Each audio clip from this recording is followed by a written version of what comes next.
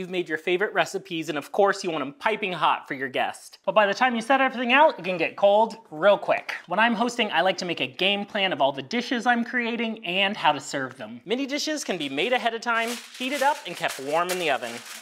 Other dishes that you make on the stove top, you don't want to keep on the heat too long because the bottom could scorch or they might dry out. So I prefer a gentler heating method to keep food hot all party long. Put those crock pots to work to serve food, and mini crock pots can be so inexpensive. If you're hosting a party, borrow from friends, neighbors, and family coming over so you have extra vessels to keep all your food warm.